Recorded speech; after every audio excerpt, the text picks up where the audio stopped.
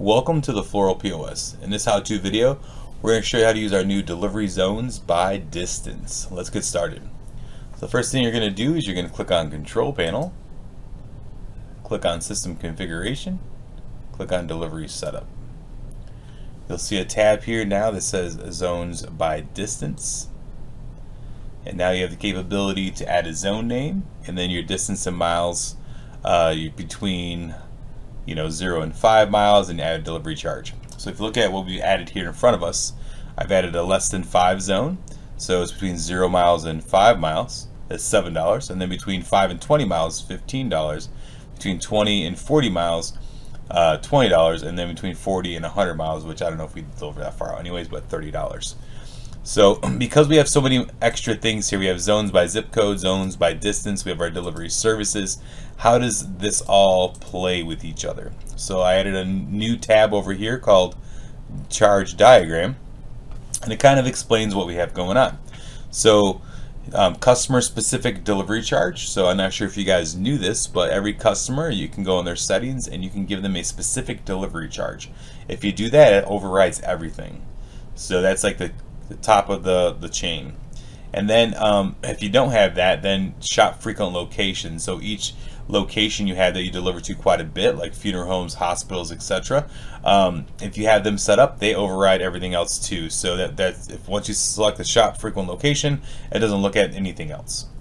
And then after that, if those two things aren't set up, then we look at zones by distance first. So it'll look and see if the however many miles your delivery is from your shop. And if it's not in your list of zones by distance in your settings, it'll actually jump over to zones by zip code. And if it doesn't find any zip codes in there to grab a delivery charge, it'll look at your delivery services and it'll grab a default delivery charge. So it goes zones by distance, then zones by zip code, and then lastly your delivery services. So let's go ahead and take a look. So let's start a delivery order. Throw some things in the cart. Let's select Timothy Bell. And let's go ahead and grab somebody from his customer recipients. So let's grab James Croft. Drop him in. It says recipient is 4.5 miles from your shop, and if you look down below, delivery charge is now $7. It's pulling from our zones by distance less than 5. Kind of a neat thing. Let's go ahead and clear that out. Let's grab John Doe, who lives in Gasport. And that recipient is 14.7 miles from the shop, and that's actually a $15 delivery charge between 5 and 20 miles. Kind of a neat little thing. So let's actually clear that out. Let's close this order. Let's go back into our customer Timothy, and let's grab let's grab the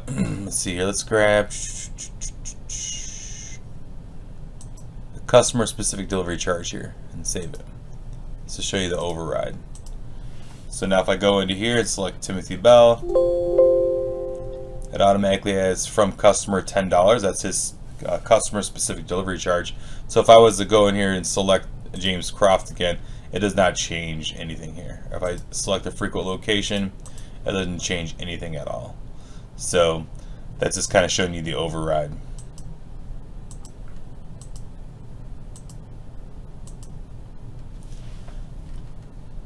And that's zones by distance inside the Floral POS.